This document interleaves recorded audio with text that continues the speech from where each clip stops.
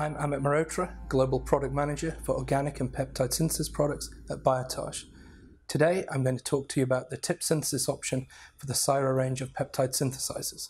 Tip synthesis is an option for applications that require large numbers of peptides in small quantities, and these are normally synthesized in 1 to 5 micromole scale. Each tip synthesis module can be used to synthesize up to 96 peptides at a time, and each peptide is synthesized in a 0.4 ml tip with a PE frit, so accurate dispensing of reagents is essential. The Syro 1 system can accommodate 1 tip synthesis module. The Syro 2 system can accommodate 3 tip synthesis modules, and there is also a custom 6 tip synthesis module system as well. So that means you can synthesize up to 576 peptides all at the same time. Here's the tip synthesis module containing 96 tips, and now I'm going to show you how it all works together. There are 3 main modules involved in tip synthesis: the resin dispenser set, the synthesis module, and the cleavage module.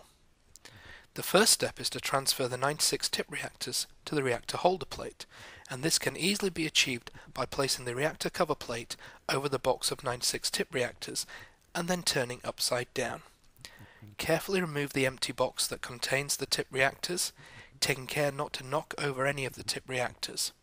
Now place the reactor holder plate over the tip reactors and press firmly and then turn upright again. You're now ready to start. The next step is to load the tip reactors with your chosen resin, and this is easily performed using the resin dispenser set. The resin dispenser set consists of a base plate and 3 different sized measuring plates, a resin spatula and a movement stopper.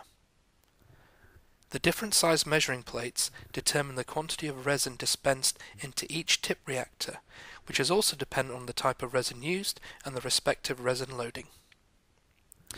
Weigh the empty tip reactors and note the weight. You can either use the whole block or take the average weight of 3 empty tip reactors. Next, fit the base plate onto the tip reactors. Select the measuring plate that's appropriate for the amount of resin needed for your synthesis and place the measuring plate inside the base plate. The measuring plate should be moved to the left. This is the closed position where the mouth of the tip reactors are closed off. And then insert the movement stopper on the right side. This secures the closed position. Now pour your resin into the measuring plate and distribute the resin into the holes of the measuring plate by scraping with the resin spatula. Remove the movement stopper and move the measuring plate to the right. This is the open position, and then an equal amount of resin will drop into each of the tip reactors. Now weigh the tip reactors again to calculate the average quantity of resin dispensed into each of the tip reactors. Now that the resin has been dispensed, the tip reactor block is placed in the Syro peptide synthesizer onto the valve plate of the synthesis module. The programmed synthesis is then executed, which allows the amino acids and reagents involved in the synthesis to be automatically dispensed as programmed. In tip synthesis, all coupling steps employ pre-activation, and it is recommended to perform double couplings. Due to the small size of the tip reactors, no vortex mixing is applied. However, mixing is achieved during the pre-activation process, and hence a pre-activation rack is included as part of the synthesis module. For the Syro 2, the left arm dispenses the reagents for synthesis, including pre-activation, while the right arm, with 3-tip washcomb, is used for dispensing piperidine, DMF, and wash solvents. As each peptide is synthesized in a 0.4 ml tip, with 96 peptides in a tip reactor block, accurate and fast dispensing of reagents and solvents is essential. Once the programmed synthesis is completed and the peptidyl resins in the tip reactors have been washed and dried in readiness for cleavage, cover the tip reactors with the reactor cover plate and remove the whole reactor rack from the Syro synthesizer and transfer it to the blind plate on the cleavage module.